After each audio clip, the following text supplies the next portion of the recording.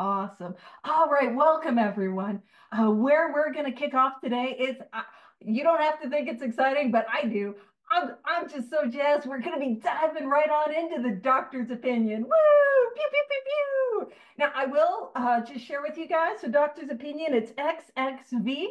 We're still in the Roman numerals where it's tricky to figure out what page we're on, but we're in the doctor's opinion, first page. And I don't know about you, but when I got here, I really didn't care about what doctor's opinion was. You know what I mean? Like, who cares about that? But there are a lot of people who do come and want to hear about, like, hey, is this whole thing medically sound? What do men of medicine and science, what do these sort of people think about this whole 12-step idea? Now, I will say, never been a doctor, but I did write a couple of my own prescriptions a time or two. You know what I'm saying? Right? It's like, and I'm going to make that very old joke. What's the difference between God and a doctor? God doesn't think he's a doctor. And it's like, that applies to me when I am in self-will. You know what I'm saying? So I'm not throwing shade on those in the medical community. So the doctor's opinion is essentially going to be two statements that are written, two statements from Dr. William D. Silkworth. And we're going to talk about why we care about his opinion in particular, and yeah, like what's going on here. So is there anything you wanted to say to prelude the reading, or are we diving in? Yeah, let's rock and roll. Rock and roll. Pew pew. All right. So the doctor's opinion. We of Alcoholics Anonymous. And I'm going to say so. I'm going to kick it off with something controversial. Not all the way controversial because I still need you to like me, but a little bit controversial. So the original we, whenever we see the we of Alcoholics Anonymous in this book, that original we was referencing the first 180 80 members of Alcoholics Anonymous. That is who they were talking about with the we. But my belief, and listen, this is my opinion, and I'm not a doctor, so feel free to disregard it. But my opinion is the more of us that do this work, follow these directions that are outlined in this book, and experience what this book is talking about, the more of us that are included in so many of the we's that are referenced. So it's a little controversial. And I want you to know, if you're like, ooh, Paige, gross, you're wrong, and you smell bad. That might be true. Uh, but you're right. You're right. You know what I'm saying? Like, that's cool. I'm gonna be over here being wrong. Join Terry. He's on team right. I'll be over here being wrong. Pew pew. All righty. So we of Alcoholics Anonymous believe that the reader will be interested in the medical estimate of the plan of recovery described in this book. And I want to point something out. This book contains a plan of recovery, a plan for me to get well, a plan for me to come from that place of hopelessness to that place of hope. And what it's saying is, like, the reader is going to be interested to say, like, okay, what do the smarty pants with the white robes think about this? You know, what do these smart people think? So it's this convincing testimony. And one of the things that I love about that word testimony, when we talk about testimony, what we're talking about is experience. Even though this is the doctor's opinion, the testimony is based off experience, not ideas, not opinions, not what all the cool kids are doing, but experience. So even Dr. Silkworth, who is not an alcoholic, not an addict, but came into contact with a lot of us, his opinion is based out of experience. So convincing testimony must surely come from medical men who have had, and here's that word again, experience with the suffering of our members and have witnessed our return to health. So a doctor who has had experience with this illness, but also experience with watching what happens when we follow these directions, seeing the solution, the spiritual awakening as it awakens in our lives. So a well-known doctor. And if you're writing in your book, and why wouldn't you? I hear it's what all the cool kids are doing, and that never got us in trouble before. I hear the boys won't like you if you don't write in your book. And all the girls are going to say you're going to smell bad if you don't write in your book. I'm just going to do childhood bullying and teasing, but you also don't have to write in your book. All of this is consensual. But if you're writing in your book, when it says a well-known doctor, you can write Dr. Silkworth, because that is who we're talking about, Dr. Silkworth. a well-known doctor, and it says chief physician. To be the chief physician is to be the top doctor. He's the boss doctor. He's the guy in charge. Doctor living large, in charge, telling them what to do. So at a nationally prominent hospital. And if you're interested in the who's who and where's where and what's what and the fun facts, you can make a little note that the hospital is the Towns Hospital in New York City. And this was a hospital, and it was just right across the street from Central Park. So you can kind of tell that they had some real estate. Oh, that is some New York real estate. But it was not a general hospital. Oh, it just clicked to me why General Hospital would be called General Hospital. I just had that little epiphany. It was not a general hospital, and I don't know. There might have been like drama, like you would see on Grey's Anatomy. I actually, if it would help you get interested in the history of Alcoholics Anonymous, absolutely. Dr. Silkworth, he had a McDreamy and a McSteamy, and they worked together. Don't let Howard, tell you otherwise. There was absolutely that. But the Towns Hospital was a hospital that was dedicated to alcoholism and drug addiction. That's what its focus was. It was focusing on detoxing, getting people a little bit of treatment. And so this is a doctor that specialized in alcoholic, so nationally prominent hospital specializing in alcoholic and drug addiction gave Alcoholics Anonymous this letter. And so why do we care? Well, I always like to make the joke, this is not a dermatologist who saw his aunt get a little too tipsy. You know what I'm saying? That's not what we're talking about. We're saying a doctor that worked with, now Bill said 50,000 different alcoholics, different drug addicts. Did he probably pump up the numbers? Yes. Yes. Probably a bit. But heck, let's not get the truth, let the truth get in the way of a good story. But he did work in his career. He oversaw hundreds of alcoholics and drug addicts, thousands of alcoholics and drug addicts, and oversaw their care. And so this is not a doctor that's got an opinion. This is a doctor that's got experience. And what we'll do is we'll dive into his letter, the first statement to Alcoholics Anonymous. Is there anything you wanted to say about that, Terry? Yeah, you forgot the pew pew pew. Pew, pew, What's pew. up? Sorry, Yeah, pew, pew. I can't speak without the pews. Yeah, good to be here. My name is Terry. I'm an alcoholic. And first things first, when you tell someone to read the first 164 pages, that includes the doctor's opinion. If you ever looked at a first edition of Alcoholics Anonymous, it's a nice big red book. And the first page, number one, says the doctor's opinion. So it has been changed over time. Howard, you could correct me on it. I don't know exactly the history of why they changed it. Was he not an alcoholic? I don't know. You could toss that in there for me. But first things first, I want to look at it. This is the top dog. This is a chief physician. Say I have a toothache, or say I have a root canal, right? And I want to go to my general dentist. They're like, yo, you need to go see a chief physician. You need to see a top dog. You need to go see someone that can handle a root canal. And this is a guy who sought out, I guess he observed thousands of alcoholics, hundreds of alcoholics, who knows? They did pump the numbers to make a statement. Yes, they did.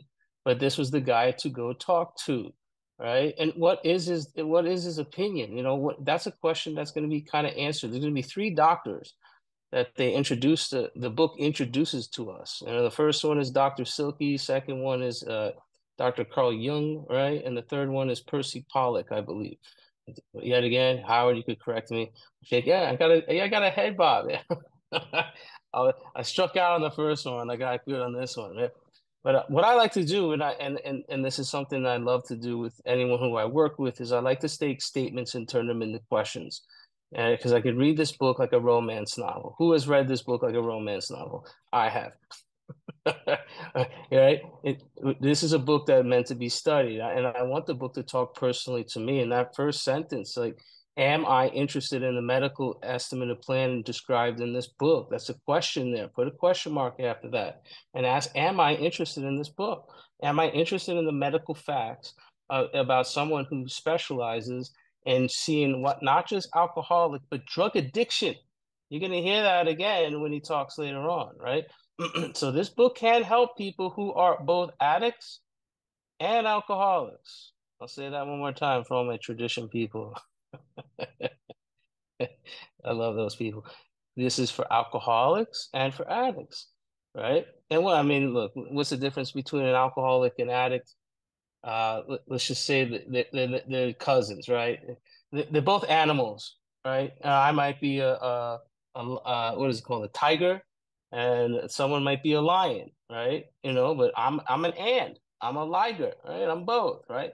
You know, so we got that it factor, right? And this book, if you look at it as a book of mirrors, and you start to take statements and turn them into questions, the book will start talking to you personally. I'm like, yeah, that's me. And then one thing I really want to point out is as I go through this, you could write this anywhere in your book. I hope you brought your pens. I brought my pen actually. I haven't written in this book yet, so we're gonna all write together, right? And I want to have an experience with this book. We can make it a study, we can make it a workshop, we can make it an experience that you haven't had before, right? And I want you guys to ask yourself while we go through the first 43 pages of this book, including the doctor's opinion, and ask yourself, am I an alcoholic? You know, this is a consideration for everybody here. Am I an alcoholic? Or am I an addict? Or am I both? Or am I neither? Right? And this book will pinpoint it and find out exactly what exactly did you sell your soul for? What did you have this physical, medical phenomenon of craving with, right? It will knock it down. It will pinpoint it for you, right? We'll talk about that later on in a few more pages. And it's extremely important because if you're someone who's just hanging out in AA and you're an addict and you know, it's just because you want to hang out with granddaddy, you know, everybody likes to hang out with granddaddy, right? And then AA's got some wonderful recovery, but you can't relate to the speakers talking about alcoholism, right? You are needed in a specific fellowship, right? You are needed in that specific fellowship. So if you go through this process with us, which I'll explain and Paige will explain, you will take this experience and you will bring it to the fellowship that that your designed fellowship and make it strong. Right? Cocaine Anonymous, Drug Addicts Anonymous, Gamblers Anonymous, Al Anon.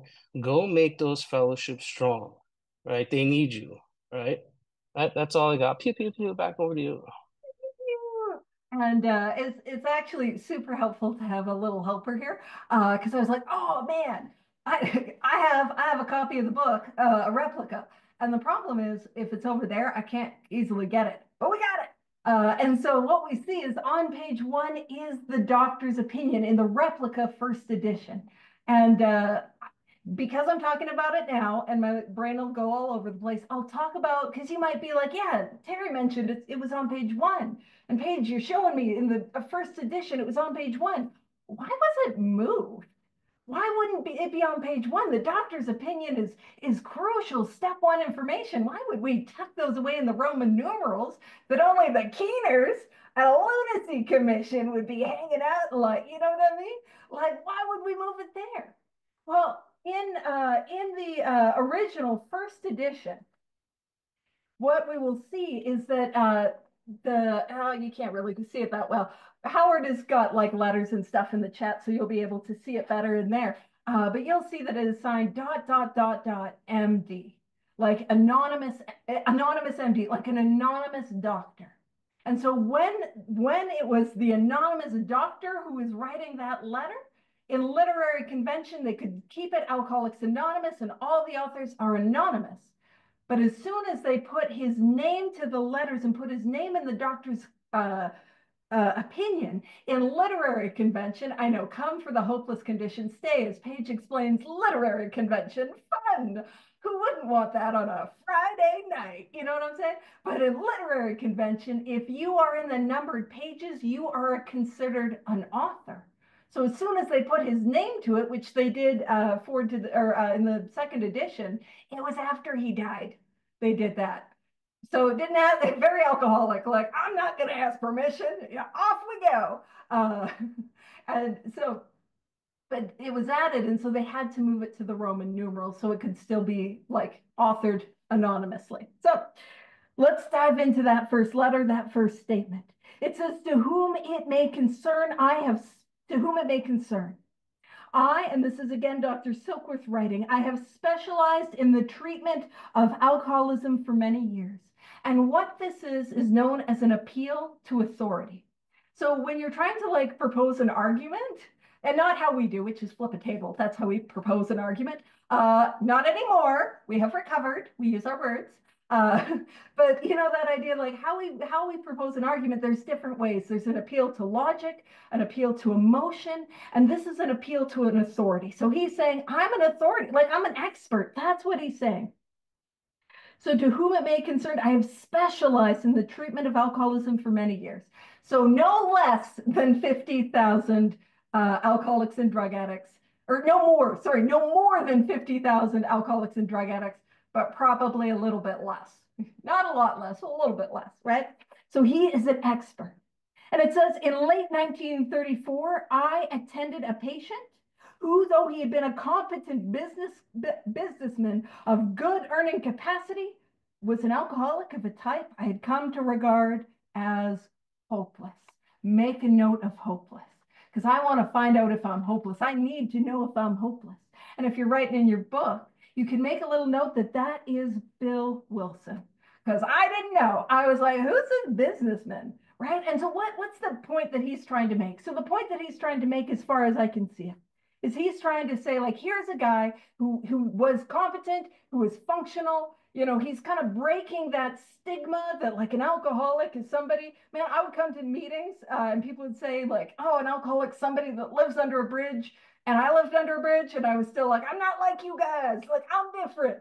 But like he's trying to break the stigma and that denial that I have that no, I'm a competent businessman. I've made a lot of money. I have a house and I have cars and I've got this and that. There's no way I can be an alcoholic. And he's like, here is this guy Bill who had it together, who had arrived. He had it going on and still was an alcoholic, and an alcoholic of the hopeless variety. And we're gonna talk about that. Is there anything you wanted to say about that before we do some history? Yeah, pew pew pew. Yeah, thank you. Yet again, to whom it may concern, put a question mark after that. Am I someone who should be concerned?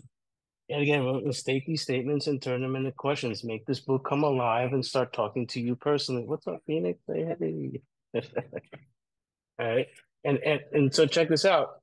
He was a dude who was a competent businessman, right? Good earning capacity, was the alcoholic of the type he had come to regard as hopeless. That's another statement. Was I hopeless? Question mark. Am I hopeless? And what is hopeless? It means I can't stay stopped. The inability to stay stopped. Actually, I don't know the actual definition. Paige, you got a definition on hopeless or what? What I will 1932 do is I will definition? grab my Yes. 1930s dictionary and I'm sure I've looked it up and then promptly forgot, but I am going to get out my 1930s dictionary. Oh, Yeah. anyone here just excited? It's a Friday night. Paige is talking about like literary convention. She's bringing out the dictionary. Who doesn't love being sober? It's so much fun. I can read if you want to Yeah, take time yeah. to look it up. If you take the next one, and then I'm gonna do some history stuff. But yeah, absolutely. Cool. Cool. So in the course of his third treatment, I got you beat, Bill. I got six. He acquired certain ideas concerning the possible means of recovery, right? So steps 1 through 11. As part of his rehab or rehabilitation, he commenced to present his conceptions to other alcoholics. Step 12. Impressing upon them, they must, there's that word must. Can you look up the 1930s definition of must? I don't know. Absolutely. It's gonna There get you a little go. musty. It's going to get a little musty up there to do likewise with still others. So here we go. Here's another statement. All right, am I willing to impress my ideas and help other people? Right? After I had this spiritual awakening, this become the basis. Basis, I've been looking at that word all throughout the book. 1930s definition of basis means an underlying support or foundation. Underlying support or foundation. So the underlying support or foundation of our growing fellowship of these men and their families. This man and over 100 others appeared to have recovered. So there's that witchcraft word again, recovered. And I mean, look, man, recovering versus recovering. The book, if the big book, I said this earlier, the big book will define a word for you if you allow it to define a word for you.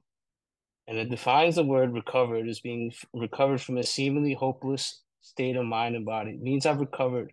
Means I've been restored to usefulness. It means I've recovered from hopelessness. I'm no longer hopeless, I'm hopeful. This is a statement of hope.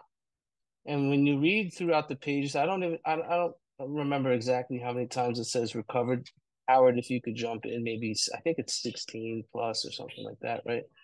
See, I got Howard working now. But there we go. Like, so I personally know scores. Scores are just multiples of 20 of cases who are of the type with whom other methods had failed completely. Put a question mark after that. Have I tried other means to get sober? Has it failed completely? Right? Has that failed? Have other methods in my life failed completely? Has anyone tried smart recovery? Did that work? No, that failed me. Anyone try to work a lot? That failed me. Anyone try to go to multiple rehabs before? That failed me too. Anyone tried switching from alcohol to cocaine? Yeah, that failed. Actually, that put me down to my knees a lot faster than I anticipated. You ask yourself, have you tried other means to stop, and were you successful? No, I was not. Yet again, we're taking these statements and turning them into questions to make this book talk to you personally. All right, Paige, back over to you. Pew, pew, pew, pew. Pew, pew, pew. All right. So for hopeless, oh man, I hold on. Let me do must first because I got must right in front of me. So must, as it is obviously and intuitively, it is unfermented express grape juice. That's literally the first one. Don't write that down. Don't write that down. That's just Uh, a little can dictionary, you haha, that is can actually the first definition. But it says to be obliged morally or physically. So that I must, you know? And then hopeless is without hope. So again, it's kind of, we're defining it with the definition without hope, having no expectation of good, which is kind of funny because when we talk about hope, and you spoke about the definition of hope, is to have that expectation of good. So it works together really well in the 1930s. So I'm going to talk a little bit about like how this stuff came together. And when it talks about in the course of his third treatment, he acquired certain ideas concerning a possible means of recovery. So in that moment, Bill Wilson has the three pieces of information that I need to know in order to recover from my alcoholism or my addiction or my compulsive, whatever brings you to this study. And because we're here for shenanigans, I will do a little bit of screen share and just really, really, really quickly break down the history. And I'm going to do it probably inaccurately, at which point Howard has free range to just put that in the chat. She's wrong and she sucks. Well, that's a little much. But all right, so Bill Wilson. And in Bill's story, we don't have to turn here. We don't have to go there. It talks about in the course of his third treatment. So in Bill's story, he talks about how he goes to the town's hospital on page 7. He goes there for the first time. And from Dr. Silkworth, he learns the physical allergy. He learns that once he starts to drink, he cannot stop. And we're going to talk about that, probably not this week because of the pace we're going, but maybe next week or the week after. But he also learns that in alcoholics, the will to not take that first drink is weakened. So he learns about the obsession of the mind. And that is what it means to have this illness, to have a physical allergy that once I start, I cannot stop. And when I say that is it, I do not want to do it again. It has no effect. And I find myself a day, a week, a month, several months down the line doing it again. The allergy and the obsession. And he learned that in the very, very first hospitalization.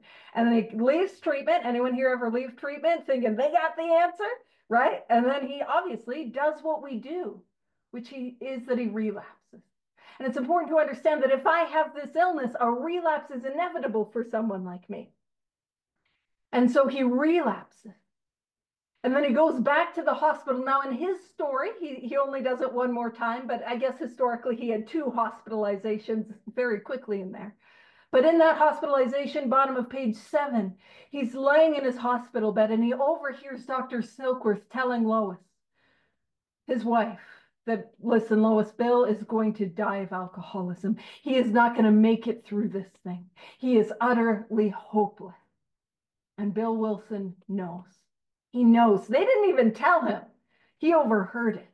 And he leaves the hospital the second time. And he is full of fear. Anyone here ever leave treatment full of fear? Ever have a harrowing relapse and be full of fear and try to stay sober on fear? But the inevitable happens. And he drinks again.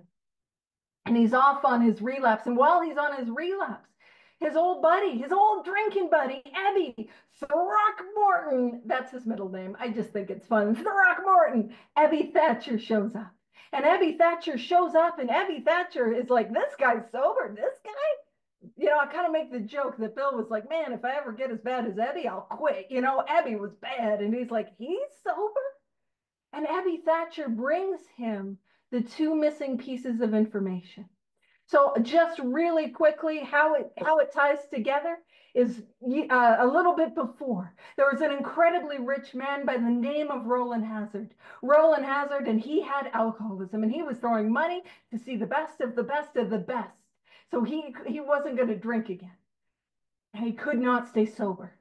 So he goes across the pond, across the ocean, over to Europe, and he goes to see Dr. Carl Jung, one of the most famous psychiatrists in the world. And he works intensively with Carl Jung, intensive treatment. Anyone here ever done intensive treatment? And he finishes his treatment with unusual confidence. You'll see the story on page 26. Anyone leave treatment? Unusual. Anyone ever have that? This time's different. There's something about this time. It feels different, And so he immediately relapses, because obviously, and then he goes back and he's like, dude, what the heck? And Howard has transcripts where it said, dude, what the heck? And then Carl Jung said, my bad, homie. Howard's got all that information. He'll put it in the chat.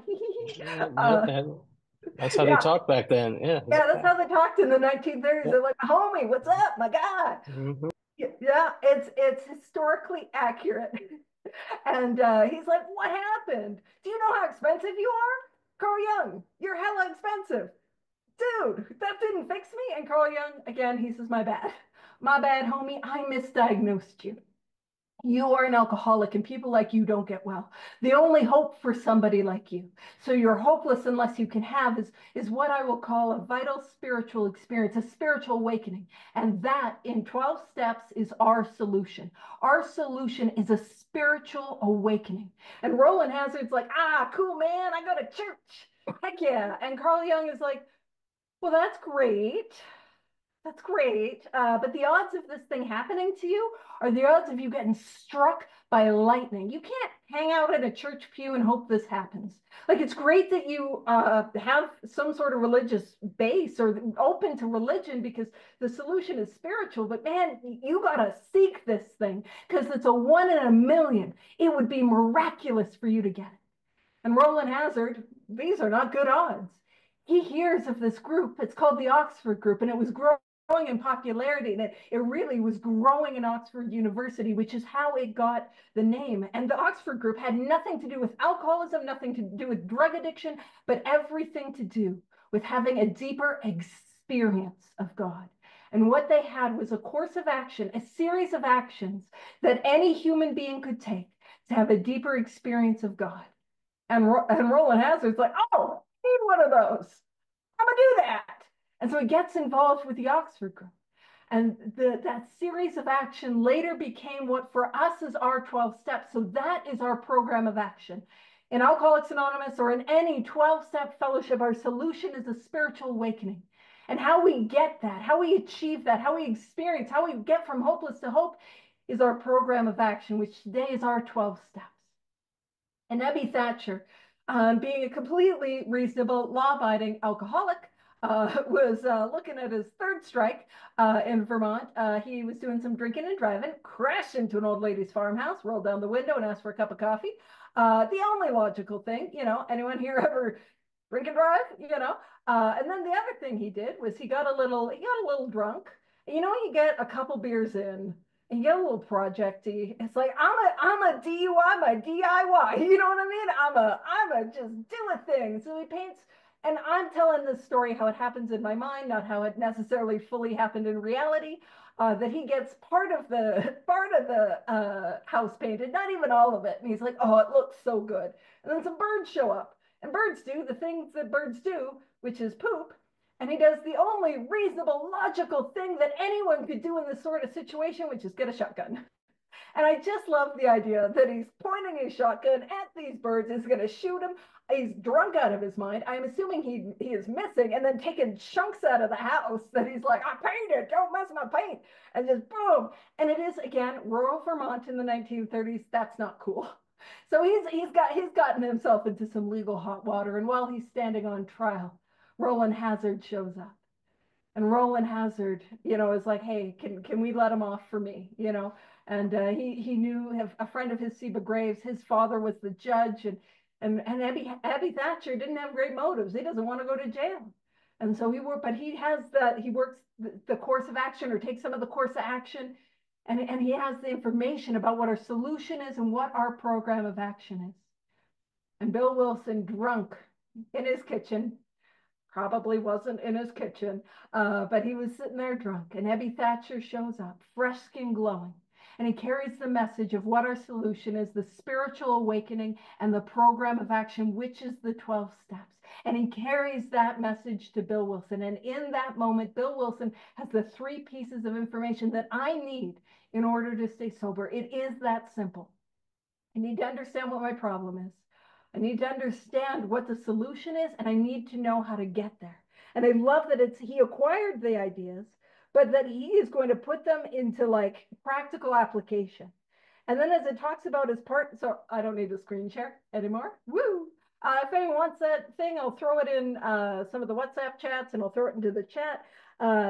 But it's also like, as part of his rehabilitation, he commenced to present his conception to other alcoholics, impressing upon them that they must do likewise with still others. What does that mean? 12-step work. 12-step work. Man, we haven't even gotten to the physical allergy yet. And what is he saying? He's saying to stay sober. Bill Wilson had to work with others. I need to work with others. Working with others is a part of this deal. And if you're here today and you're scared to work with others, you haven't sponsored, you don't know how, and I'm talking about it and how important it is, and you get a little twisty and resisty, you get the knot in your stomach and you're like, oh, twisty, resisty. What I want you to know is at least my hope, but I'm sure it's Terry's too. My hope is that we can help you be more comfortable in sponsoring, more comfortable in working with others. For me, the purpose of this is not just to convey this information so you have an experience, which I hope you do, but it is so that you can then help others have an experience. That's what I'm after. And I think it's what Tara's after too. Pew, pew. And yeah, I love it. Like, as Tara was saying, have I tried other methods? Have they failed completely? Have the methods I've tried failed? Because if you don't have anything better to do on a Friday night, then listen to me read the dictionary, and then Terry provide very helpful information. You might just be of the hopeless variety. Did you want to take the next paragraph? Did you want me to read? Pew pew. It's up to you. Pew pew. Yeah, yeah. I'm just thinking, and I mean, and that story that you said with Abby to Bill, there's Dr. Bob. Dr. Bob had the solution, but he didn't understand the problem. Step one is all about it's designed to smash you, right? The first step of getting out of jail is knowing that you're in jail in the first place. These pagers are designed to beat you up. Like, damn, that's me. Damn, I drank like that. Damn, it is designed to do that, right? So these facts, I like that word fact. I like to collect facts in this book, and the definition of fact means proven to be true, appear to be of extreme medical importance because of the extraordinary possibilities of the rapid growth inherent in this group. They may mark a new epoch in the annals of alcoholism. I didn't really realize the doctor. He's a kinky doctor. He's talking about anal. Oops, oops. I think Epoch. Oh, there's 2 kids here. I got one over here as well. My bad. Uh, so I think Epoch is what, history or records, something like that. If you could give me the definition on that, Absolutely. I think yeah, I think So epoch is an era of time, era of time. and There we an go. annal, which I'm going to say very carefully, Yeah. Uh, Yeah. yeah. Uh, Annal is recorded history. So Gotcha. yeah, so epoch era and annal is recorded history. Now, I have if yeah, all right, I got this little metaphor. And some of you guys know I'm all about the visual details. Has anyone here ever seen the movie Beauty and the Beast? Whether it be the live action or the animated one, and if you haven't, I won't say you're missing out, but oh, I wish I had like a clever line from the movie that I could like, oh, and I got nothing. I can't remember anything. But in that movie, Beast has that library. Yeah, you know what's up. Beast has that library. And imagine that, and this is what the metaphor is saying. Imagine, imagine that every book, and if you're like, girl, I have not seen Beauty and the Beast, fine, you're missing out. But imagine any beautiful library, Library of Congress, or like any just immaculate beauty. It doesn't have to be beautiful, but it helps with the little mind pictures. Imagine this beautiful library. And every book in that library is about alcoholism, or is about drug addiction, or is about the compulsive behavior, gambling, food, sex, shopping, codependency, whatever brings you to this study. That is what all the books are about. And what it is saying is that on every book and in every page, it says, people like me are hopeless. I'm hopeless. I'm hopeless. I'm hopeless. I'm hopeless. Turn the page. I'm hopeless. Grab another book. Turn the page. I am hopeless. And what he's saying is a new epoch in the annals of alcoholism. It's like saying a new book. We open up this new book, page one, that there might be hope for people like us. That's that's what he's saying. And just because you're relocating, I'll do the next part of the paragraph. Oh, you're back. Did you want to take it? Pew pew. Yeah. Thanks for thank you. We left off at these men. These men will have a remedy for thousands of such situations. This is his first statement's kind of vanilla, right? This the second one is a lot where the juice is at. I think I don't know if the 1930. I know the definition of remedy means a cure for a disease. I remember I recommended that everyone in this room read I forgot the article of Alcoholics and God, and they said the word cure a lot in there. So just a fruit for thought. You may rely absolutely on anything they have to say about themselves. This is the top dog, and Howard, correct me if I'm wrong. I think I've heard this from Steve Wood. I probably butcher this, but his success rate was what, 1% before he met Bill? Is that am I close or am I off? Maybe it was zero.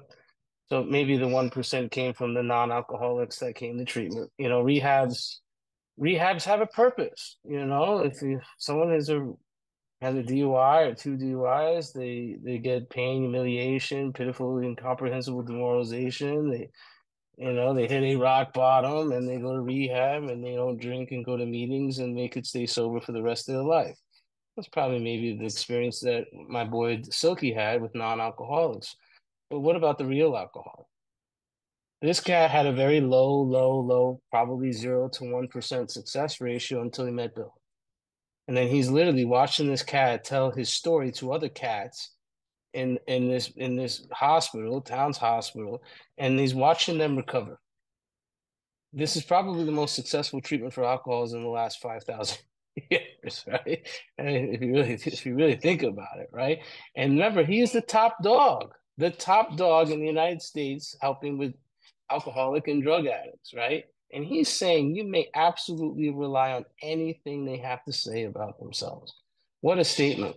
Now, this is my personal opinion. Alcoholics Anonymous comes in with a statement afterwards saying basically, come on, give us some more stuff.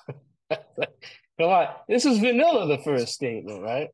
And he didn't sign it the first time, right? And in this fourth edition, it says William. His middle name is Duncan Silkworth, so MD. Paige, back over to you. Pew pew pew. Pew pew pew. Duncan and Throckmorton. Woo!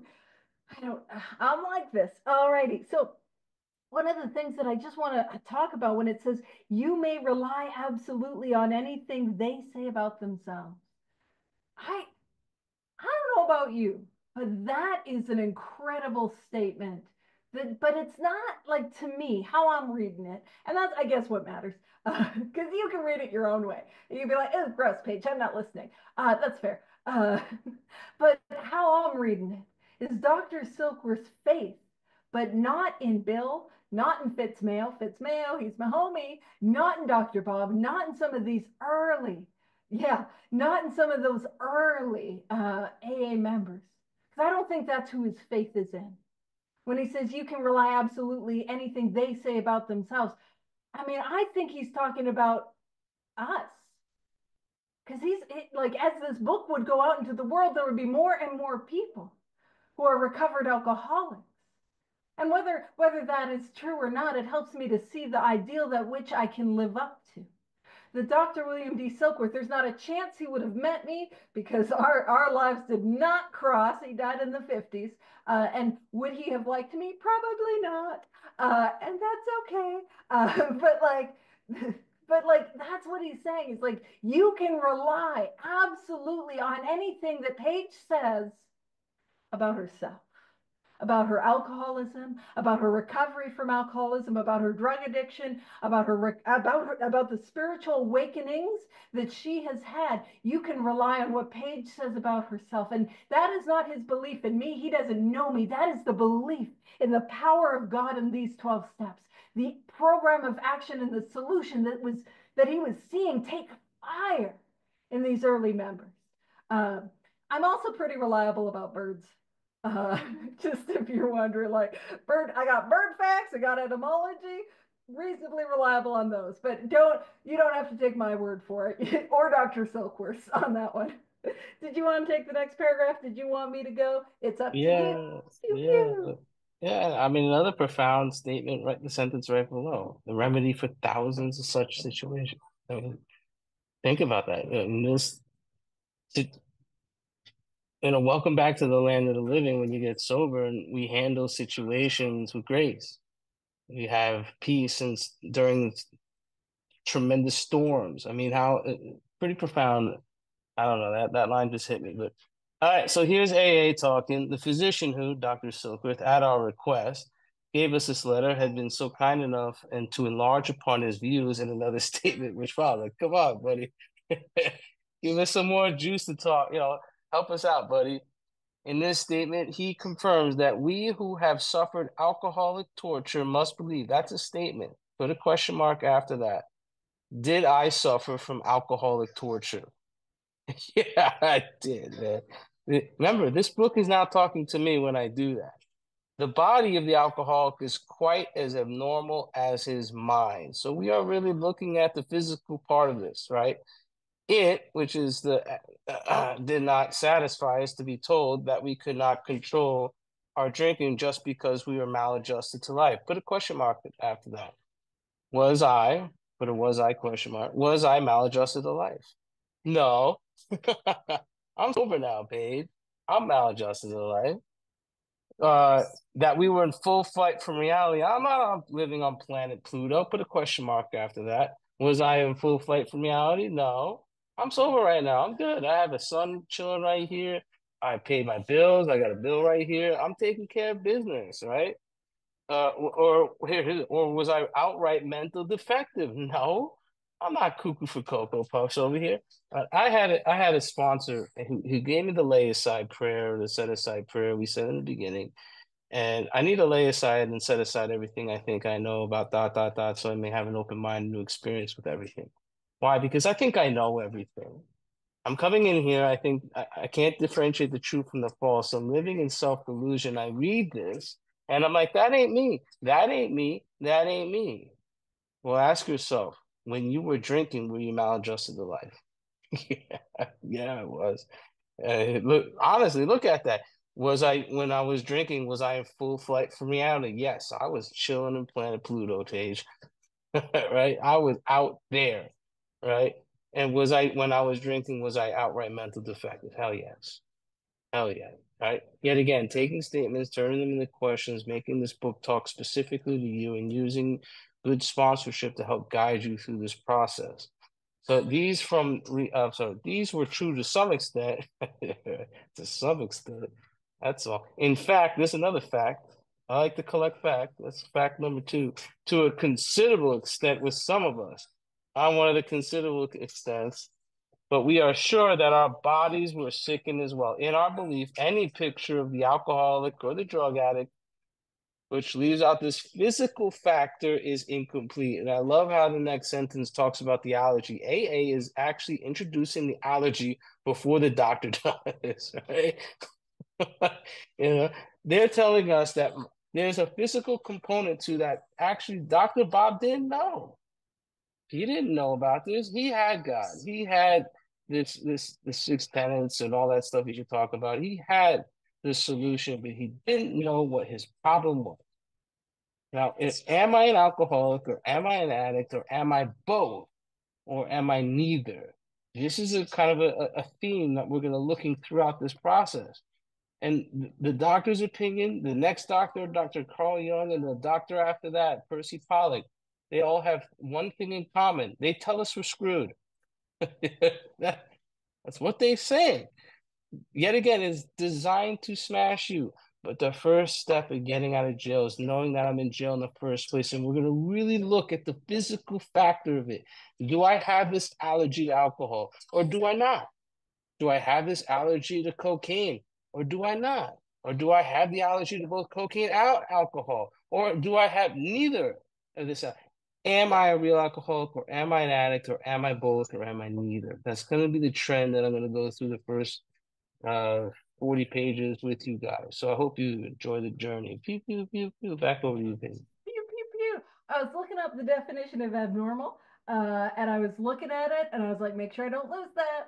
And then now I cannot find it. But essentially, to summarize, not to quote, because I'm not going to waste time trying to find it again, to be abnormal, there was some element of it which was a little appropriate for me, but it's that divergent from what is standard. Now, I just really quickly, before I dive into this paragraph, there's a question in the chat.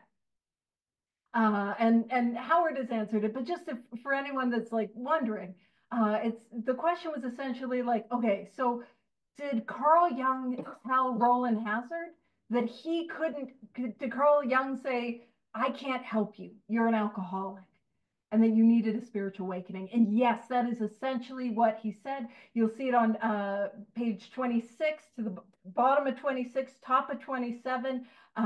This is what you need. And he was saying, like, you need a spiritual awakening. I was trying to produce some such emotional rearrangements with you, but with people like you, alcoholics, I've never been successful. So he's saying, like, you got the mind of a chronic alcoholic. I've never seen one case recover. So he's saying, like, dude, you're hopeless. And dude, your solution is a spiritual awakening. And we see that 26, 27.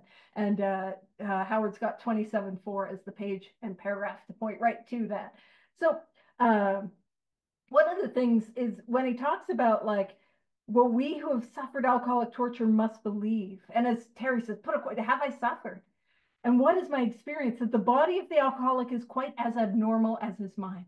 That how I physiologically respond and react for me to alcohol, to drugs.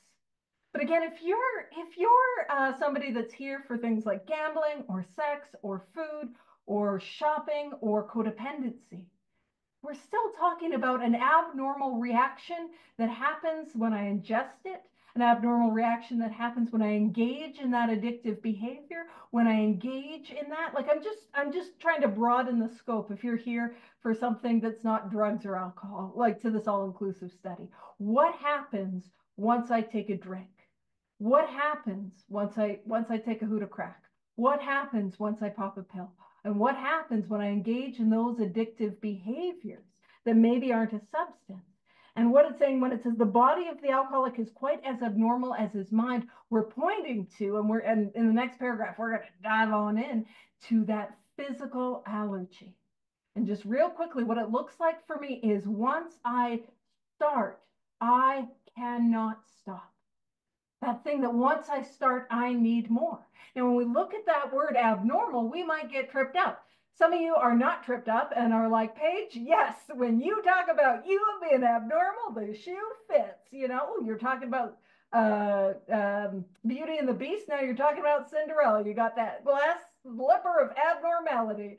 Rocking and rolling in my evening pumpkin of outright mental defective. And, and I can't remember what else happens in Cinderella, but there's some stuff. And like, but what are we talking about? What happens to me once I start to drink, once I start to use, once I start to engage in that addictive behavior? Is that what happens to most people? Or is it a departure from what seems to be normal? Normal is not right or better. Normal is just the majority.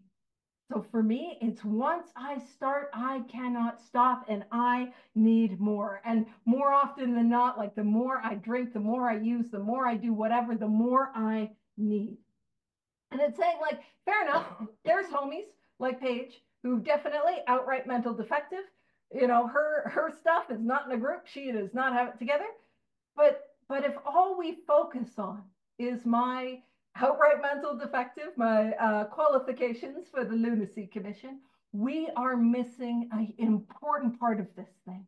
I need to understand the physical allergy. Any talk about this hopeless condition, any talk about alcoholism, or whatever the illness that brings you to this study is, whatever that is, it is incomplete if we do not talk about the physical allergy. And that's what we're going to do in this next paragraph. Pew, pew, over to Terry. Pew, pew. Pew, pew. All right, the doctor's theory, which I believe became a medical fact, like 1955, right? That we have an allergy. There he is, explaining the allergy before the doctor does. To alcohol interests us. So I was given the definition of allergy as an abnormal reaction to food, beverage, or substance. I believe the current uh, uh, definition of allergy means the abnormal reaction to the harmful effects of food, beverage, and substance. So I believe it's changed. But what they're talking about is when I drink, I get thirsty. When I use, I want more. You know, when I gamble, I gamble more. I can't stop, right? And as laymen, our opinion as it's to its soundness, of course, may mean little. But as ex-problem drinkers or users or gamblers, we could say that this explanation makes good sense. It, the allergy, explains many things for which we cannot otherwise account. Like explain how I ended up in different states when I drank. You know, it explained how I accidentally got drunk all the time. And it explained that when I took one, it took me. You know, it's like I got a friend in California. It's like having sex with a gorilla, but you can't, the sex doesn't stop until the gorilla stopped, right? You know, so it very similar. When I take something, it takes me, right? And it explains so many things that I couldn't never explain before because I was looking at it through different, I was looking at all the, what is it called? The symptoms, you could say. I was looking at the consequences that were happening to me, the DUIs, the rehabs, and this. And I thought that was making me the alcoholic. No, they're talking about the physical and medical powerlessness of alcoholism, right? And I wanted to mention when we get to the second statement and the trend throughout the rest of this opinion, you're going to notice that good writers don't capitalize words in the middle of sentences, right? And you're gonna notice that good writers don't repeat themselves as well. So I want you guys to kind of take note of that. Look at all the capitalizations when you guys want to read forward. I said this was homework for people that did this last week. Just highlight anything that just stands out to you, that makes sense to you, that you like. There's no right or wrong answers, but look for the trends. Look for some repeats and look for the capital words. And we're going to talk about that a lot. Paige, back over to you. Pew, pew, pew, pew. pew, pew, pew. And one of the things is we got a question in the chat which says, what do you think of the non-disease model versions of addiction? And I think the question is actually answered in what we just read. So I wanted to make sure I address that. And so what did we just read? It said, when it talks about as layman, listen, I'm not an immunologist. To be an immunologist is the person that studies allergies. I had a sponsee tell me that.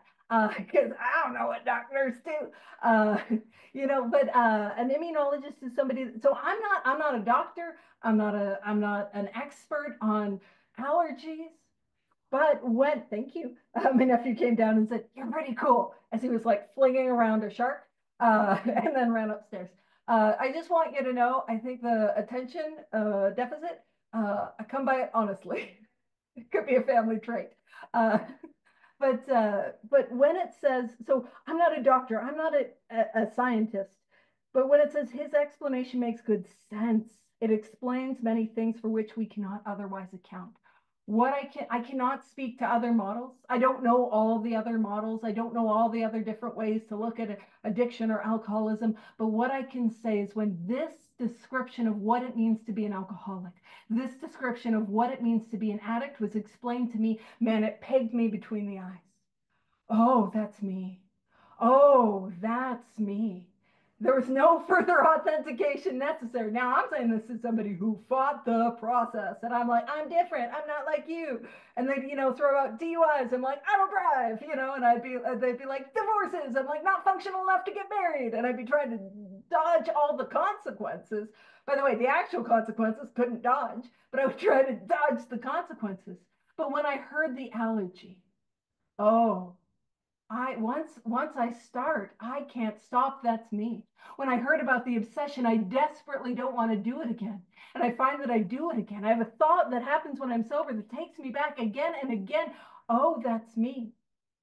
And not diagnostic of alcoholism, not diagnostic of addiction. I will point out when I heard of the spiritual malady, it was helpful to know. It was helpful to know that when I got sober, I got worse. And that was not my andas. I'm an alcoholic anda. I'm an addict anda. That was a part of this thing. And I have, not only do I have a 1930s dictionary, I got a 1930s medical dictionary because I am fun at parties. Woo! And so I have the 1930s definition of allergy, which is a natural hypersensitivity to an artificially induced substance, which is I take a substance like alcohol, like crack, like pills, and I am sensitive to that. And what that looks like is I need more. And man, it explains things that I could not otherwise understand. Now we have a minute left. Do you want to wrap it up there? Yeah, Like try to, no, let's finish it. Let's finish it, let's Karen. finish Yeah, it. We're going over. Pew, let's pew, finish pew. it. Good. All right, let's get going. So we work out our solution on the spiritual as well as altruistic plane. Altruistic is helping others. I mean, if you come into anyone hear that this is a selfish program? Anyone hear that? No, it's an altruistic help program. It's helping others so that I could get out of the way, so that God could work His magic program. That's the deal. It's all about you and helping you. All right. And where was it? We favor hospitalization for the alkie or the addict who is very jittery or befogged.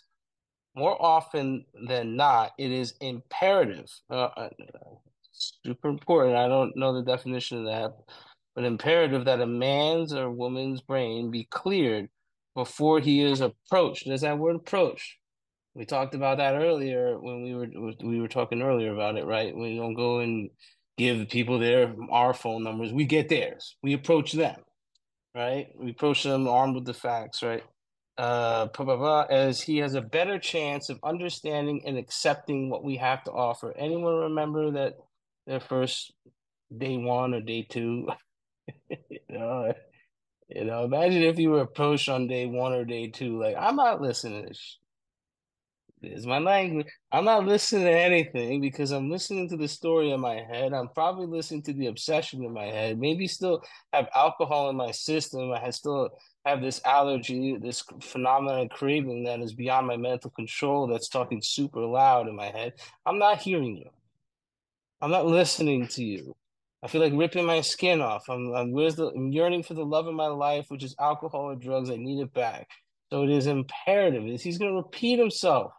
The doctor, actually, the doctor didn't even talk right here, but they're going to repeat this again, saying that we need to be, what is it called, detoxed before we approach anyone or I'm approached by someone. So yet again, this is all to help you guys to carry out the message, be a much more effective communicator or an effective message messenger to someone else. Is you can't help someone who is literally going through the throes of detox. It's just really difficult. Just look at your own experience. Just look at your own experience. Yep, back over to you, people. You. And I love that we kick it off our solution. So our solution on the spiritual. So our solution is a spiritual awakening, but it doesn't say a solution, period. It says as well as the altruistic plane. And as Terry said, that's helping. It's helping God's kids for fun and for free. That's helping other people. What are we talking about? 12-step work. That's what we're talking about. Oh man, what do you mean? You mean I gotta like do this and then I gotta help people? Yes, yes, we've got to sponsor others. That's this deal. And yes, Terry was saying, like, I can't hear the message if I'm in hallucinations from DTs. But I also, it can be very difficult to get momentum if I've got the throes of the allergy on me. So there are times if we're working with a sponsee and it's like, oh, they're not willing. Heck, they might not be detox. I have a sponsee just now and she's trying to work with somebody and she's like, I keep smelling alcohol on her breath. And I'm like, I think the conversation might need to be detox. Because if she's still drinking, she might not be able to hear what you're saying. And yeah, as Howard put in the chat, the next statement wasn't technically a letter; it's a statement. But why don't we wrap it up there, and we'll pick up the second statement next week, and we'll dive further into the allergy, breaking it down, talking about it, and some just exciting stuff. So, if you're all good, I'll stop the recording, and we can wrap it up with a prayer. How's that sound? Yeah, pew pew pew pew. Pew pew pew.